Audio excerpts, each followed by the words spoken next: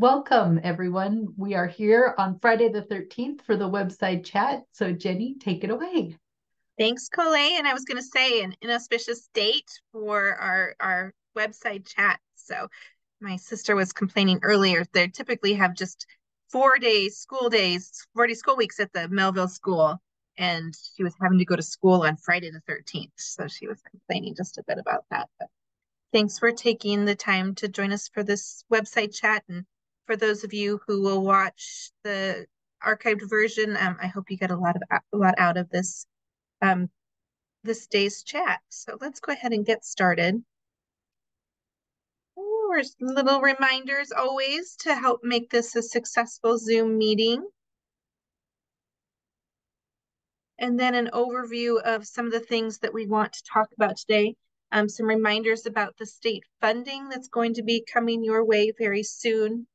Want to introduce some of you to a concept that we've been talking about here at the State Library for a while, a single cost share formula for our various cost share models. I want to share an update from the commission meeting that occurred this week, and in particular, an update on the administrative rules process that's been kicked off with result of commission action at this meeting, and then some information about some upcoming events. So a reminder that October is when we strive to issue checks for state funding to public libraries that meet the public library standards. Those checks will include your per capita per square mile state aid, as well as your federation funding. We've now completed the review process for your submissions of the public library standards and completed the deferral processes for any library that need deferrals. Just a reminder about your state payments this year. House Bill 91 did reauthorize the per capita per square mile state aid, and it also increased the amount of revenue from 40 cents per capita to 50 cents per capita. We then have, of course, applied that new revenue amount to the formula that shares that funding, allocates that funding across those public libraries. So don't be surprised if you see a little bit of an increase in the amount of state aid that you receive. If you want more information about what you should expect, please do let staff know. We have that information available for you. And then I think it's important always to have a reminder that just because you're seeing an increase in state funding doesn't mean that your local funders can reduce the amount of funding that you receive. That is actually a point that's in Montana code, that your local funds cannot be reduced and the state funds cannot supplant your general operating funds. So if you hear anything like that from any local officials, please be aware of this statute. And again, if you have questions about the statute, please do let us know.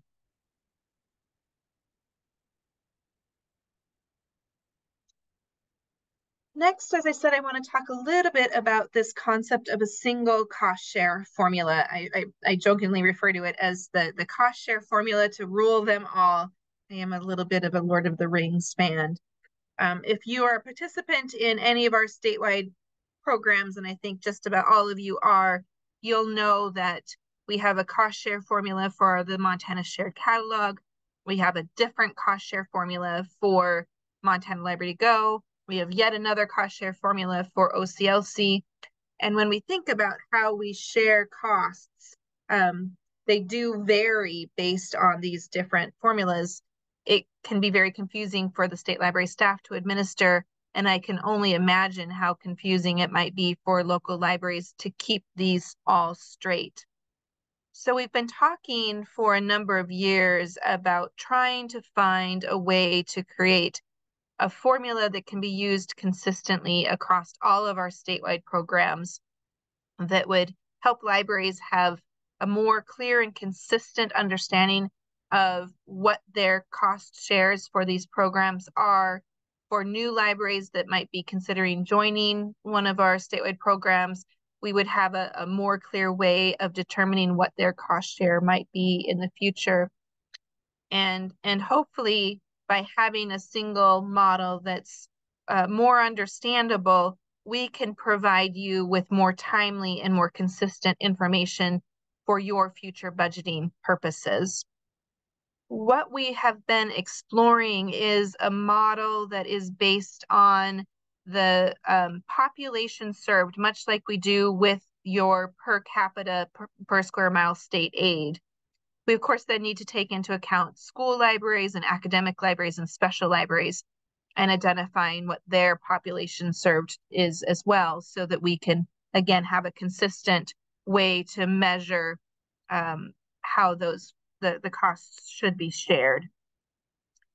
So we have been working very closely with our accountant here at the State Library, Ashley Candich, and she has put together some scenarios for us to think about that would take the total costs of those services and allocate them based on this population served model. What we are seeing is that many libraries' costs would be fairly similar to what you're already incurring, but in some cases there could be some significant swings, either significantly reducing costs for some libraries or significantly increasing costs for other libraries.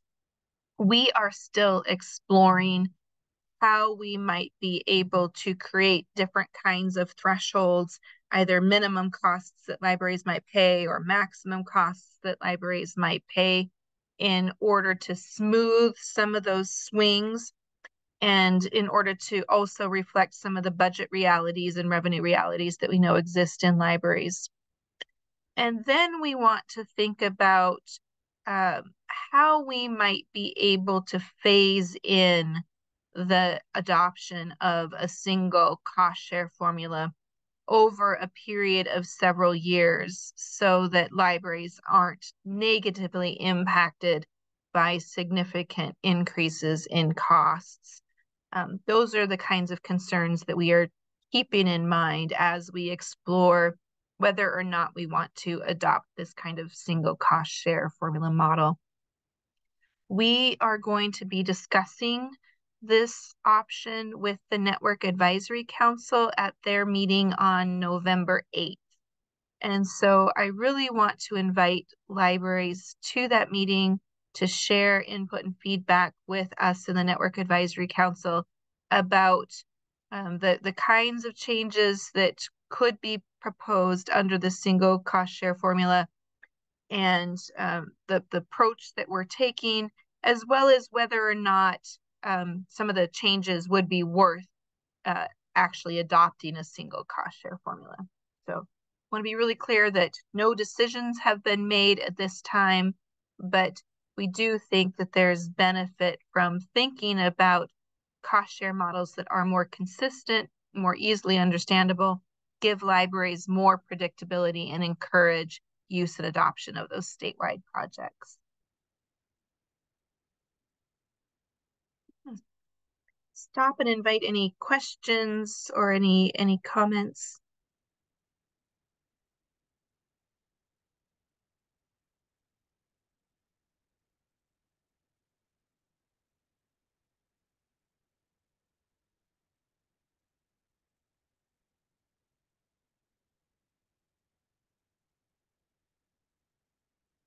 Okay. Quick little stretch break. We haven't been on for very long, but it's always good to give ourselves a chance to refocus.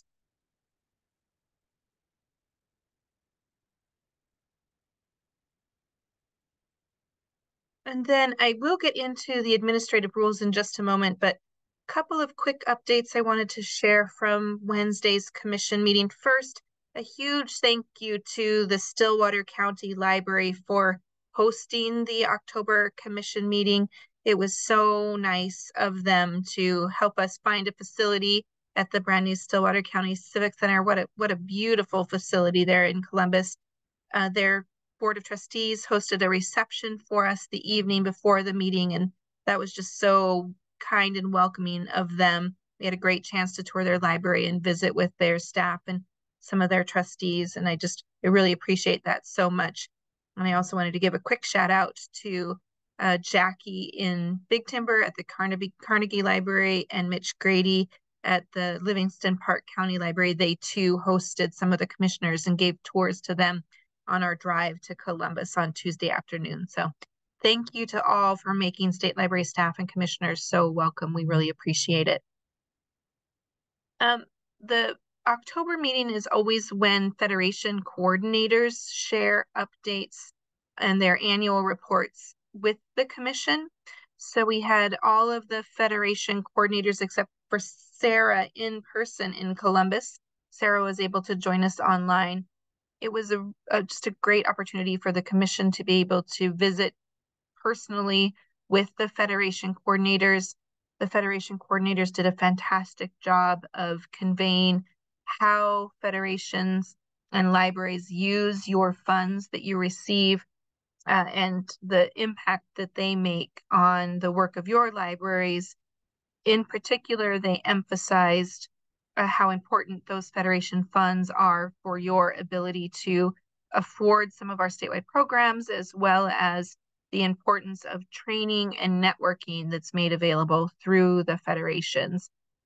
And I think that was one of the real bright spots in the commission meeting. The commissioners really seemed to understand and appreciate and value the work of the federations and the importance of the funding that's received through the federations. I know that there had been an early discussion a couple of months ago about adding some funds this fiscal year to the federation budgets. And originally the commissioners had not approved that decision, but they've asked to revisit that question at their December meeting. So wanted to put in a plug for the December 6th meeting, where the commission will be reconsidering their decision around allocating more funds to the federation specifically for training opportunities. And then the other point of interest that I wanted to bring to your attention from the commission meeting was a discussion that they had around continuing education and certification.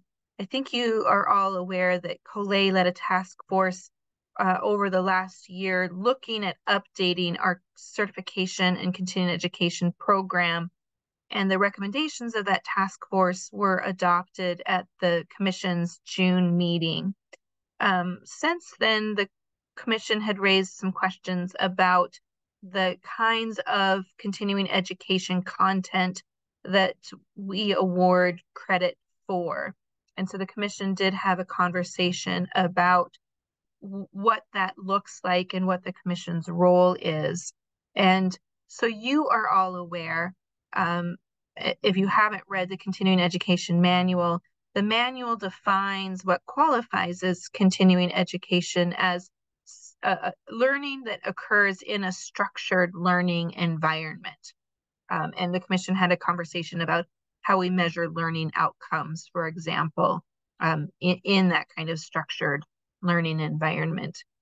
And then, of course, as you know, continuing education has to be earned in the 4 categories necessary for a library director to achieve the certification. So the commission didn't come to any outcomes from this discussion.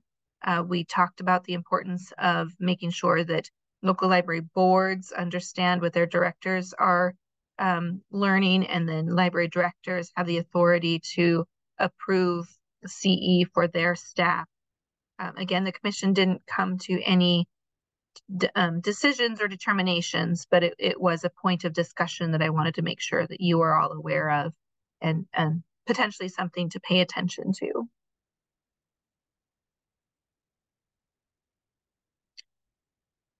Coley or Tracy, I don't know if there's anything that you would add to either of those points of discussion. I think that captured that nicely, and I've provided links in our chat to all of the pertinent resources and information pages. Does anybody have any questions for me or Coley about the certification program?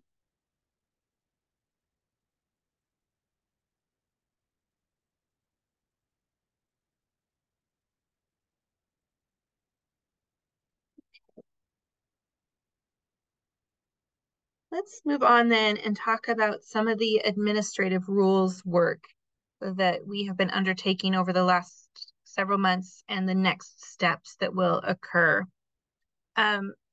We've talked about this at several of our website chats, so I know this isn't new information, but I wanted to update you on where we are in the process. Over August and September, Tracy led a task force of librarians. There was a board of trustee member as well as a couple of commissioners on that task force. They considered public library standards that either had been impacted because of the legislative session, or in our evaluation of the updated 2021 standards, we felt like they needed to be revisited.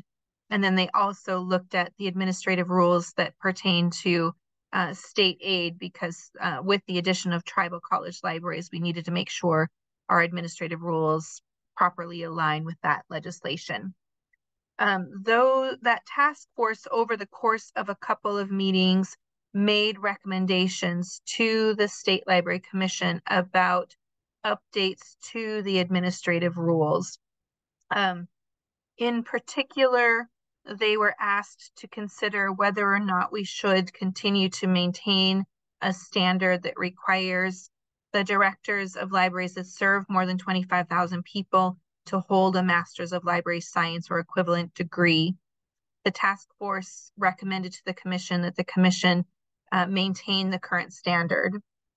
The task force looked at the public library standard that requires year-over-year growth in libraries' budgets.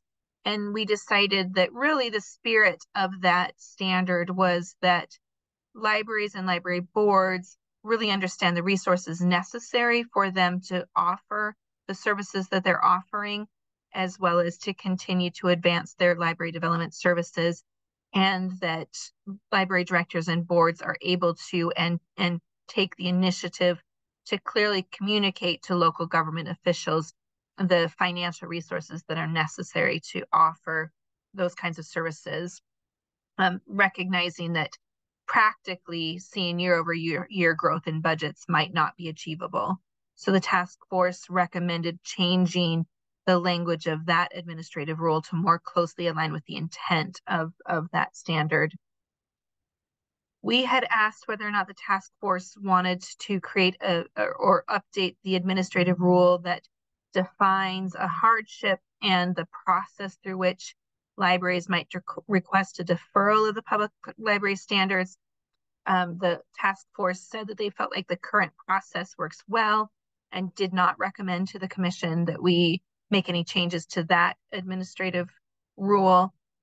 And then, as I said, the task force suggested language to align the state aid administrative rules with the legislation that now includes the tribal college libraries. The task force concluded their work at their meeting on September 22nd, and then at their meeting on Wednesday, the commission considered the recommendations from the task force. The commission concurred with most of the recommendations of the task force and proposed the draft rules from the task force to move forward through the Montana Administrative Procedures Act and that administrative rules process that outlines. The commission also proposed a change to the administrative rule that requires the Master's of Library Science degree, recommending that rule be changed to eliminate that particular requirement. That rule is found in the public library standards that pertains to personnel. And so it would simply eliminate that portion of that administrative rule. All of these proposed draft rules will now be shared with the Secretary of State's office, where they are formally registered. We have to do that step by October 24th. And then once they are published by the Secretary of State's office, we will open up a formal public comment period that's required by the Montana Administrative Procedures Act. That comment period will begin on November 3rd. So look for public announcements from the state library announcing the process and the public comment period. We will also have a form on the state library's website where anyone can submit comments about any of the administrative rules that the State Library Commission is considering. We know in particular that the standard involving the degree requirement is likely to generate significant comment. And so according to the Montana Administrative Procedures Act, we are also planning to hold a public hearing to hear public comment. The date for that hearing has been scheduled for November 28th at 1 p.m. So again, look for more information coming from the state library about what that public comment period is and the process for sharing any public comment you might have about those administrative rules. And then at their December 6th commission meeting, the commission will weigh the public comment that they've received and then will take action to ultimately adopt final administrative rules.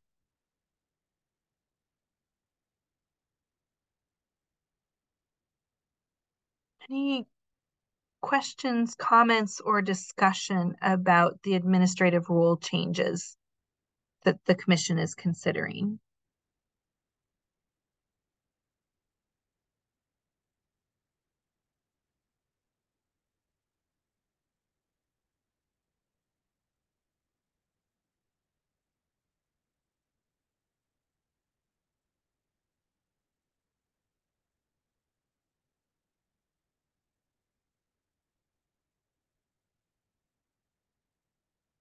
All right.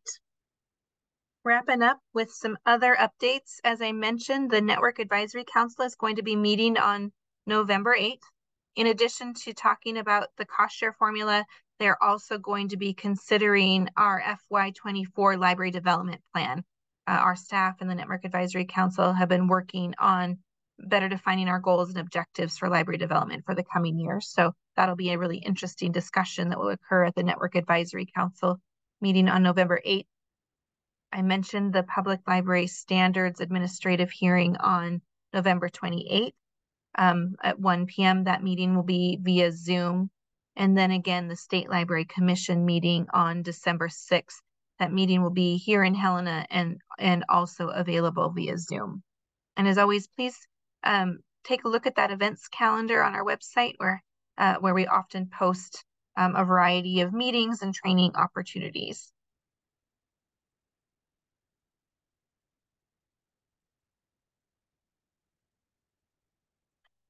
And then, of course, we always look forward to your engagement with us through a variety of different kinds of communication means. So we hope you'll look for opportunities to continue to engage with all of us here at the State Library.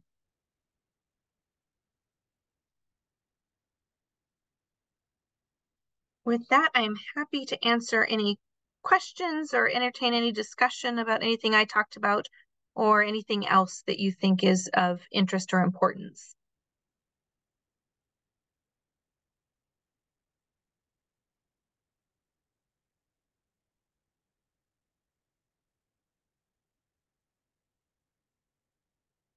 You guys are going easy on me today.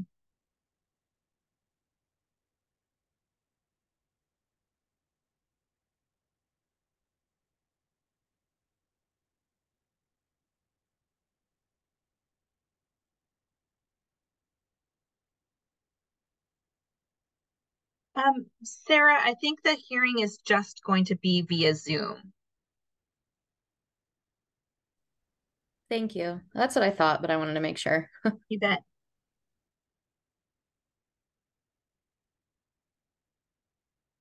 What other questions do you have?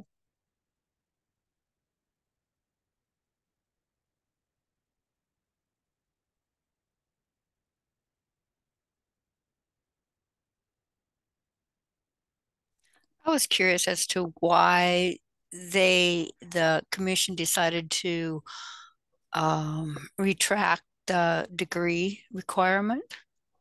Did they give a reason? The commission feels that that's a decision that's best left to a local board to hire a candidate that meets the needs and qualifications that the local library board sets forth.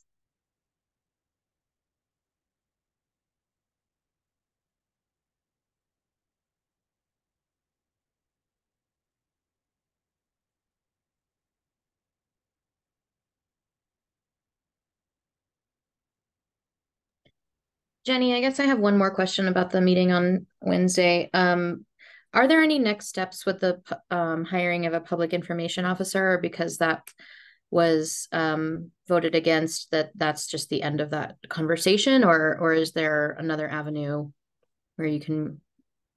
At this point, that's likely the end of that conversation. Okay.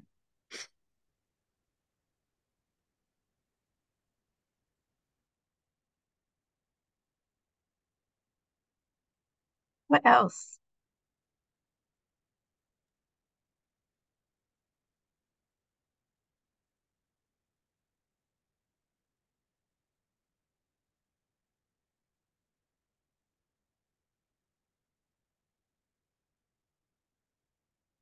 All right. Well, why don't we go ahead and stop the recording?